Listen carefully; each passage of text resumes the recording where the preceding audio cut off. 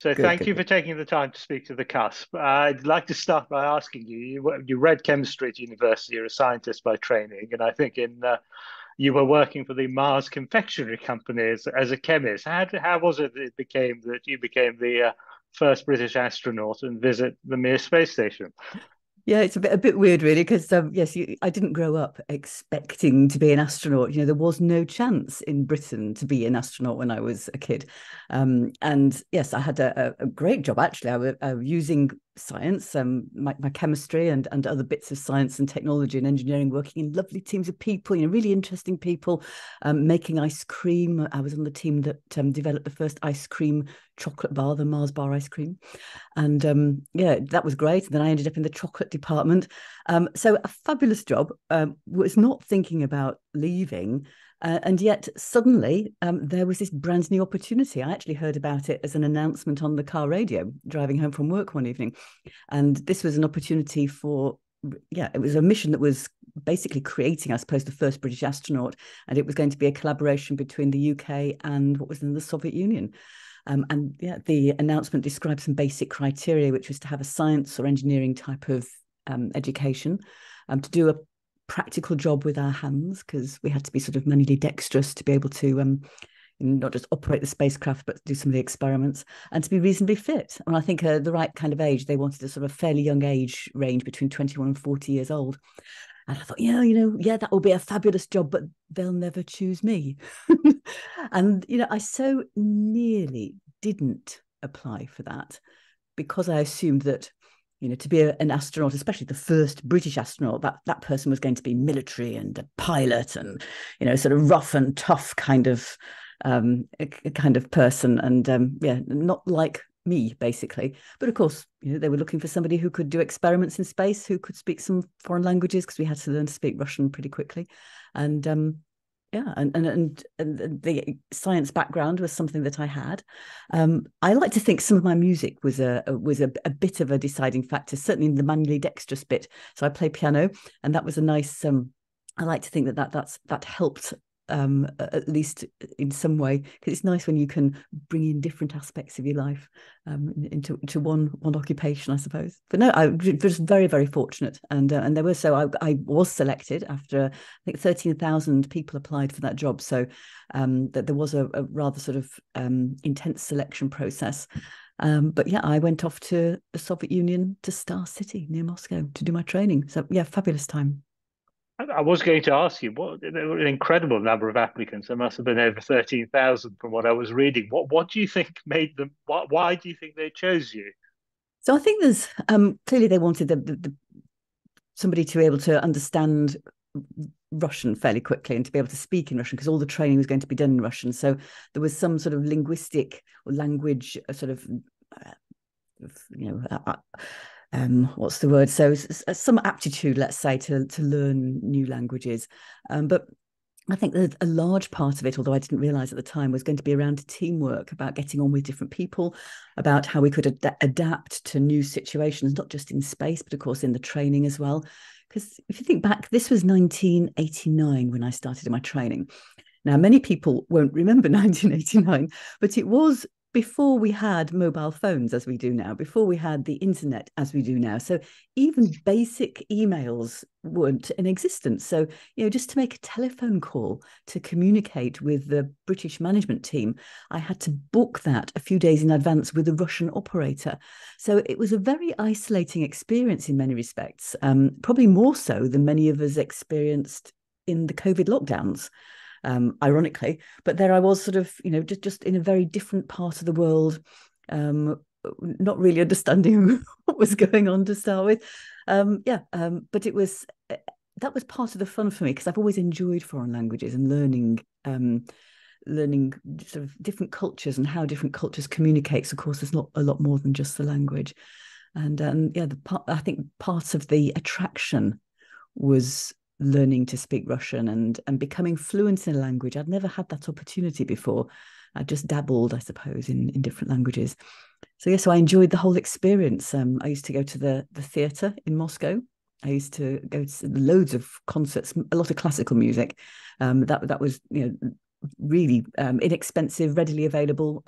Muscovites used to go along en famille, and on their own, and all sorts of people would just rock up to these concerts that were all over the place. It was just a fabulous time, really, for me to enjoy that culture. You mentioned dexterity. Is that something that came up explicitly in the selection process, or Yeah, there were certain tests that we had to do, sort of trying to pick up little small objects and place them in other small objects, and manipulation and stuff. And it was really just to see how we could maneuver stuff with our fingers. And operating in a spacesuit glove is not easy, especially if your spacesuit is inflated. Let's say you lose the air inside your spacecraft, and then you have to inflate your spacesuit with oxygen, and that means it's a bit like working inside a great big balloon. It's kind of fitting your body, but still the fingers are sort of are blown up. So to maneuver your hands, and also then that's tough, I suppose, physically tough. But then later on, when you can take your spacesuit off and doing the experiments themselves, some of them were quite small and fiddly, let's say, operating parts of the spacecraft as well. So yeah, they really did specifically test for manual dexterity.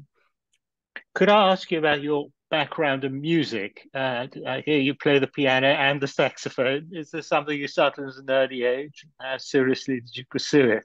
Well, looking back, it was all very amateurishly, and it was very, as a kid, there was always a piano around in the home, and I desperately wanted to learn to play. So yeah, I think probably relatively early, I started with lessons, probably 6 years old, something like that, and really enjoyed it, and would sometimes perhaps be over fanatical about it, and perhaps a bit obsessive sometimes. It was my release, I suppose, and I still do find playing the piano one of those, if you can find a piece that you can play relatively easily, but not too easy. It takes enough of your brain power to concentrate on doing it, but then you've got the rest of your brain, the sort of the subconscious, that can just, I suppose it's a bit like meditation, isn't it? The rest of your brain can get on and sort stuff out. I find that quite a restful kind of way. It's a relaxing thing to do. But yes, I learned piano as a kid, but just the way that so many children learn to play, with the sort of stamping out the keys and going through a few grades and doing the scales and stuff.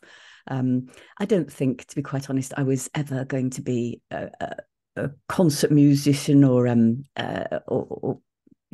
professional musician at all. I don't think I have a real flair for it, but it did at least give me a bit of an understanding of how music is, a bit of the theory as well. And so music has always been something that I've enjoyed. And I say the piano is a nice relaxing thing. And I suppose for me, I felt as though, because I'd been trained to play what was on the music in front of me, I was never really that musician that I can just sort of hear a tune and pick it out and then add some harmonies myself. I always wanted to have that little bit of more freedom, I suppose, the fluidity of playing. And I naively thought if I picked up the saxophone, then that I would automatically be able to ad lib, which of course isn't the case. It's not the instrument, it's the person, isn't it? But there we go. But that's why I said I took up the saxophone. But yes, it was just something a bit different, something I always wanted to do. And my parents could never afford for me to have sax lessons as well as piano lessons. So I had to choose. So yeah, so when I was finally able to afford to get myself a saxophone in adult life, that was one of the first things I treated myself to. Could I ask you what your taste in music is generally? What do you listen to? What do you like listening to? Oh, honestly, I'll listen to almost anything except, I suppose, what I like is something that's nicely harmonious. It could be disharmony, I suppose, but it doesn't necessarily have to be a tune for me. It can just be a progression of chords, I suppose, and different key changes. I like variations of pitch. So I think organ music is a particular love. So the really deep notes and then that lovely piercing high top notes, and with all the contrast that a big organ can produce as well, all those different tones. So I suppose that would be my, I'm in seventh heaven if I can go and listen to some sort of good orchestra with an organ being played as well. That's my, I suppose, most favorite. But yeah, in terms of stuff that you might call non-classical, whether or not it's modern or older, just honestly, almost anything. In fact, I'm so out of very modern music. I just wouldn't know sort of all the different genres to describe. But as long as it's not too aggressive, I'm not into what I call shouty music. Did you, and this may seem a very simple question, a very ignorant question, did you listen to music when you were training or when you were actually in space? Or is Oh, that something which isn't possible? absolutely. No, it's I mean, I'd taken with me a whole load of CDs. In fact, I was able to take my music player, which of course in those days was a sort of a cube of some reasonable size. But yeah, I'd taken a whole load of CDs with me. So and a whole, I think probably my whole collection then, which would have been a range from classical to rock, pop, and a bit of jazz as well. And so yes, I would play all sorts in training. My commander actually particularly liked one particular one CD and a couple of tracks on them. So there was Tanita Tikaram had released her album. I don't know what it was called now, but there were a couple of tracks on there that because of her voice as well, it's that sort of lovely, deep kind of sort of soft but almost sultry, lovely tones in her voice. And my commander didn't understand the words, but he just really, really liked the sound of her voice. And so I was able to take some tracks with me into space, and I took a couple of hers into space with me. And so yeah, again, with a whole different variety of stuff. And I just recorded some relatively easy listening stuff that everybody would enjoy hearing and that I could leave behind in space later on, but things that meant something to us. So apart from Tanita Tikaram for my commander, I took some I think there was a bit of Tchaikovsky, because there was one Christmas when a few of us had gone into Moscow to watch a ballet, and so I took some Tchaikovsky music to remind us of that particular event and so on. But yeah, it's actually returning from space, so I had to leave my crew, my commander and engineer, behind in space, and I returned to Earth with the crew who we'd met when I arrived on the space station. So if you said to me, there are three of us in a rocket, or on the top of the rocket in a spacecraft. When I got to the space station, there were already two people there who had been there for 6 months, and I returned to Earth with those two people. So I left my commander and my engineer behind, and as we were departing from the space station and our little spacecraft was getting further and further away, to start with, we were talking over the radio with each other, space station to spacecraft. And then when we got so far apart, really, our voices started breaking up and we couldn't really make out what we were saying anymore. And so my commander decided, he said, I'm going to say goodbye and I'm just going to put on some music to say goodbye to. And of course, he put on Tanita Tikaram. And because, although the sound was still breaking up, when you know the kind of music, you know what the music is, you can expect it. So it's more easy to understand than following a new conversation. And so that was the last thing I heard from the space station was Tanita Tikaram. But the track he chose to end on was The World Outside Your Window. I thought, yeah, he got no idea what the words meant, which made it even more sort of poignant, really. So yeah, that was lovely. So yeah, music's always been quite, it's just to all of us, isn't it? It's what it means to us as well as how it sounds. It's like a smell. You hear a piece of music and it takes you back instantly to a particular point in time, something that you were doing, the person you were with.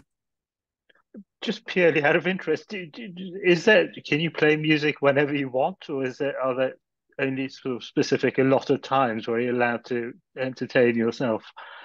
Oh, no, you would. So I guess nowadays, because they have their own little sort of music systems for themselves, probably they can play whenever they want, unless there's a particular experiment that requires them to have silence in their ears for whatever reason, or perhaps there's other sounds going on in their ears that they need to be concentrating on. But then the only way we could really play it was broadcasting it just out to everybody.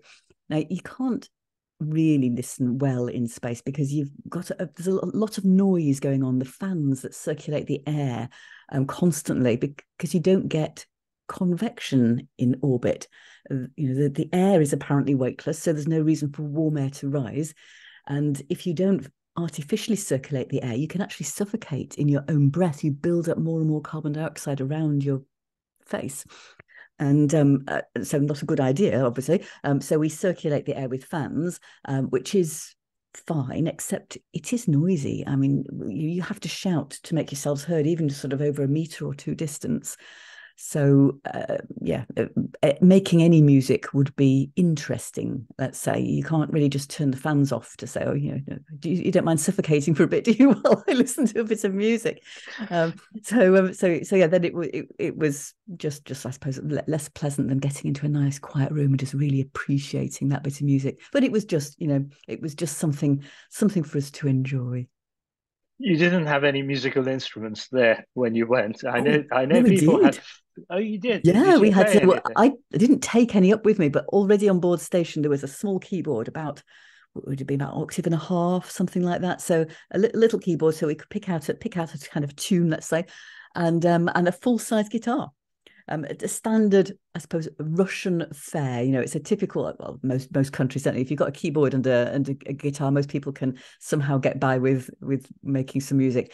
So yeah, and we did. I don't play guitar. I had a little strum while I was up there, but just for fun because it was there. I almost couldn't not. But yeah, I played the keyboard a little bit.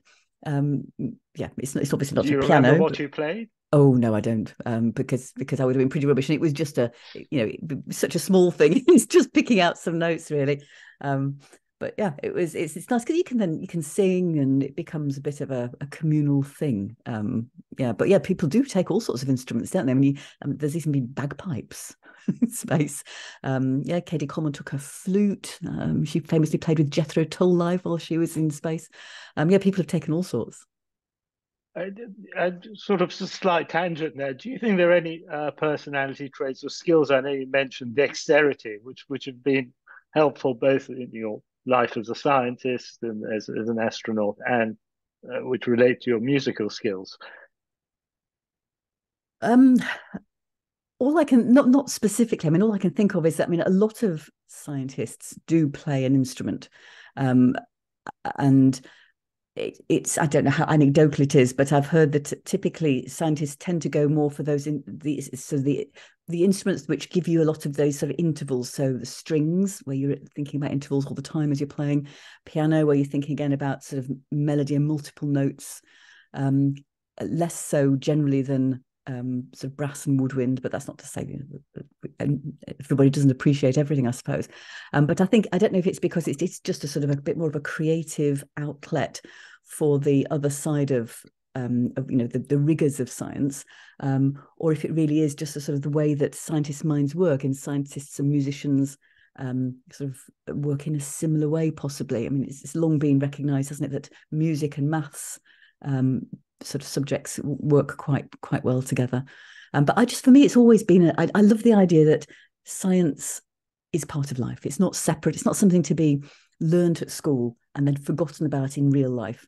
And I think the more we can combine science and music, science and art, whatever it is, that the more that we're able to appreciate, I think, life as a whole.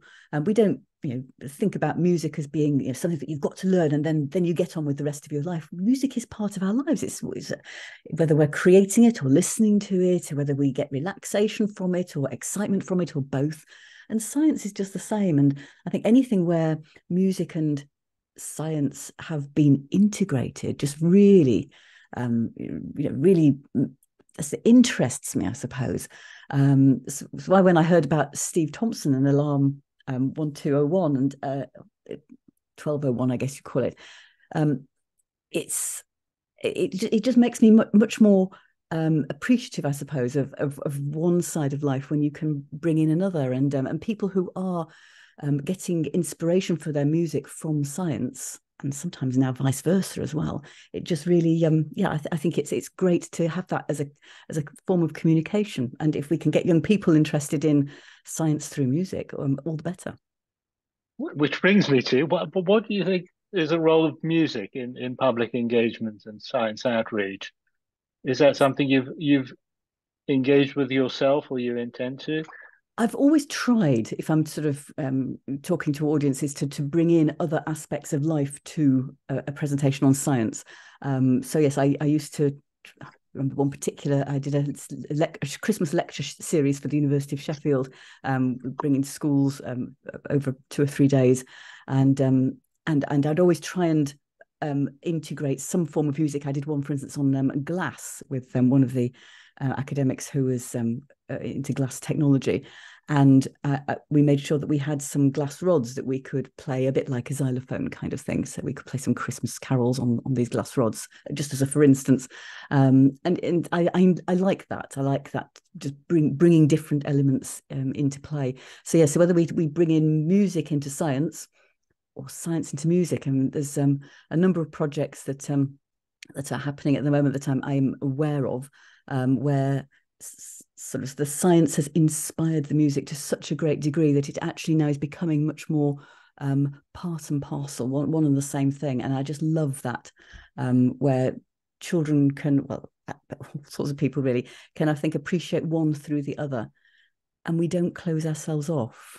So we don't close ourselves off from science to appreciate music, and vice versa. It's it's just one and the same thing, and to be enjoyed as well as learned. It's lovely. Now you've collaborated with 1201 Alarm. You play the piano on one of their new tracks, their new album to be released, which is called Moonshot. I was wondering if you'd tell me how the collaboration came about.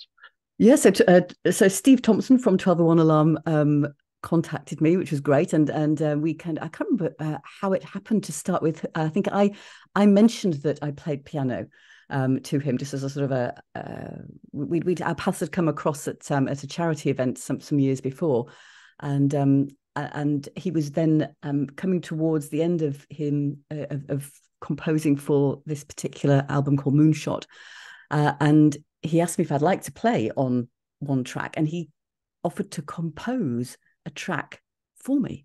I thought, wow, nobody's ever done that for me. I never had a piece of music like composed for me. And I said, oh, I know, absolutely amazing.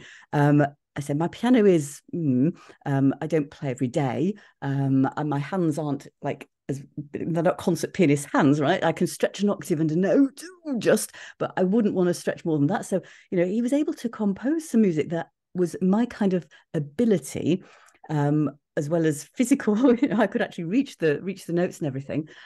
He sent it to me. I practiced and practiced, learned it. He sent me all the timings and everything, and then I turned up and we recorded it. So in a studio, there was a bass there as well, and drums.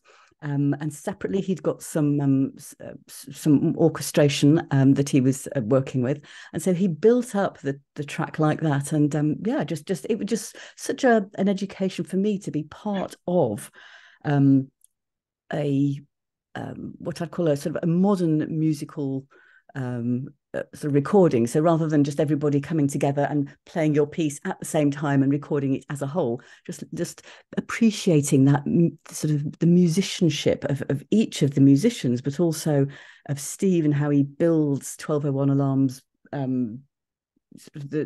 builds the tracks up.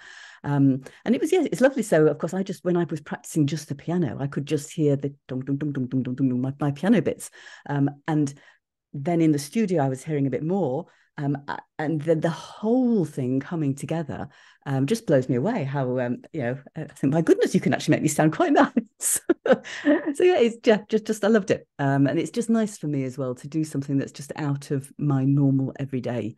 We all like doing something a bit different every now and again, don't we? Could you tell us about the track? Is it purely instrumental, and is it inspired by space travel or? So yes, it's purely instrumental. It's sort of it's called Ozone 3. So it's about Ozone 3 was my call sign in the spacecraft for the radio, and so it sort of starts off sort of gently with just a bit of piano, and then it builds it, more instruments add. The bass is lovely on it, and then he just builds with strings and other instruments, and so you've got lots of excitement stuff going on. It's a bit. I would class it as something like sort of gentle jazz, possibly soft jazz, something like that, but it does harmonize so nicely. It's got some really clear notes in there as well, that kind of that's crystal clarity that I think of as sort of space kind of music, where you get sort of little tings of the stars out there that are just pinpoints in space. They're not flickering lights or anything. They're just constant dots of light. So yeah, it makes me feel a bit like I'm in space, I guess, but it does feel a little bit like it's a kind of a journey starting. You're getting all that training going on, you get into space, it's fantastic, and then you're leaving it all behind again at the end. Yeah, it's lovely. I think they're sending their first album up with the next lunar lander. Is that right? I'm not. Yeah, so Do you know Hello about World, this? yeah, the Hello World album has been, as I understand it, has been uploaded onto the Peregrine lander, the spacecraft that's due to go off to the moon at the moment. I think the earliest launch date is December the 24th, Christmas Eve.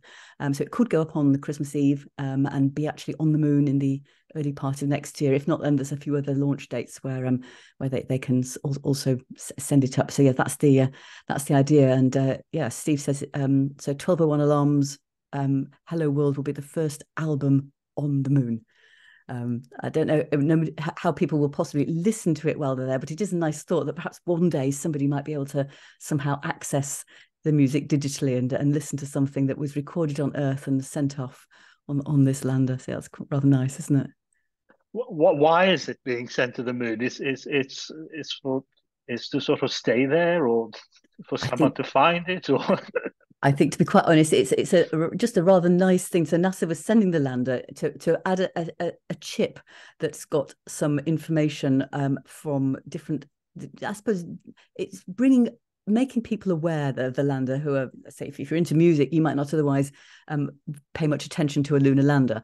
But of course, if you know that an album's going off to the moon, I think there are other music as well that's also been uploaded, and possibly other forms of art. I mean, yeah, it'll be interesting to find out what else is on this chip.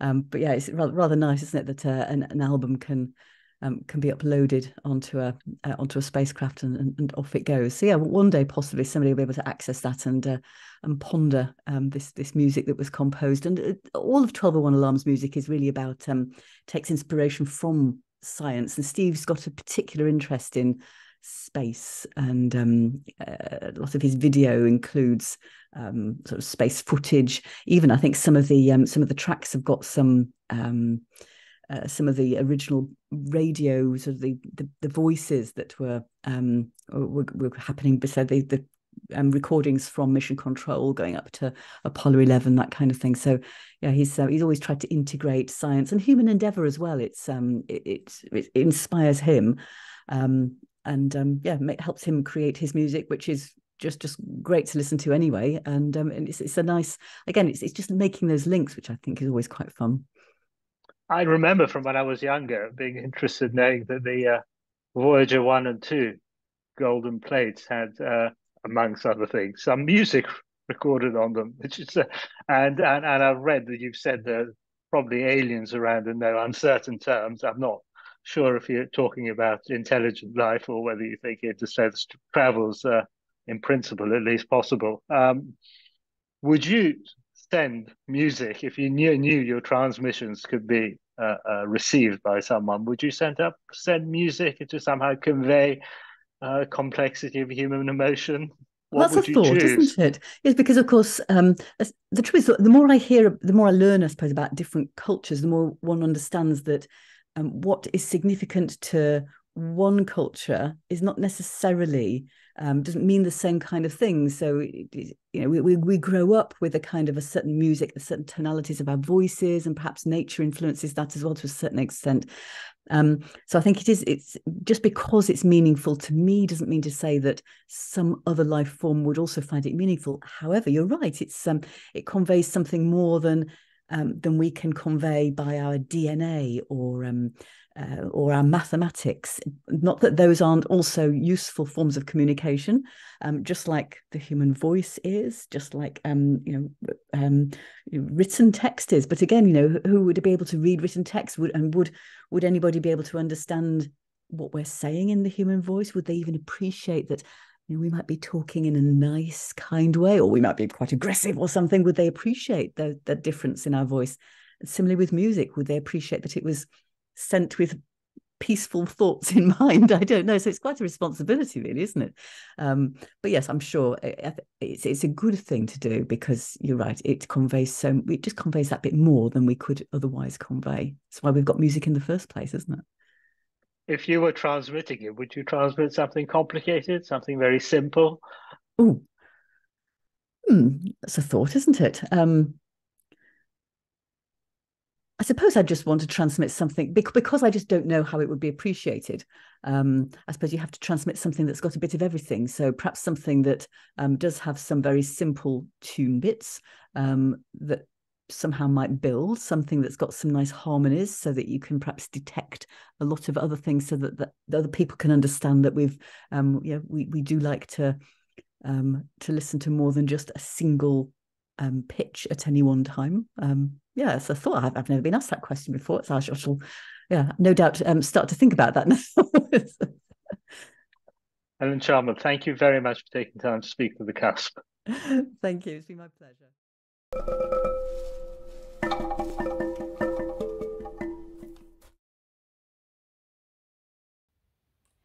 Hi everyone, thanks for watching. If you'd like to see more of the same, then feel free to hit subscribe on our channel, or for more similar coverage, visit our website at www.thecuspmagazine.com. Thanks, and I'll see you another time.